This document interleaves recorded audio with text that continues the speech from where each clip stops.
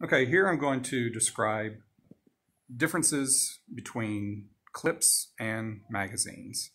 In the gun community, this is a point of great consternation among many people, but also plenty of people say, you know what does it matter?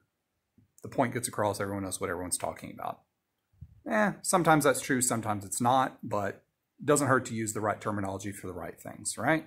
So, here in front of me, I have two different types of magazines. I have detachable, removable magazines, and on this Norinco model SKS, I have a fixed box magazine.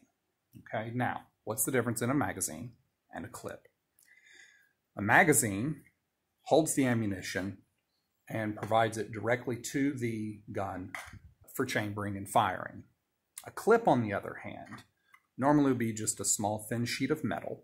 Unfortunately, I don't have one to show you, but there are photos to be found on the internet, in which you would use that clip to load a magazine. So in this case, on this SKS, there's a little groove here on the bolt carrier, in which you would slide your clip, push down on your ammunition, and it's called a stripper clip, and it rapidly pushes and loads ammunition down into the magazine, the actual box here.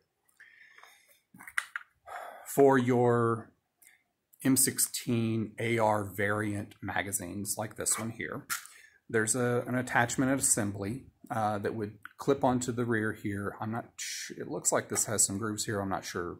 This is a PMag, but I don't think it would really work. The GI or basic metal box magazines has a groove back here that you slide in a little holder on, and it has more or less a little groove built into it that you slide a stripper clip worth of 10 rounds of ammunition, and you push it down and it quickly loads the magazine up.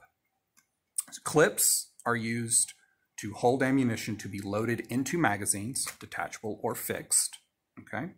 And magazines hold the ammunition and provide it to the gun for firing directly, okay? That's the difference, magazine and clip.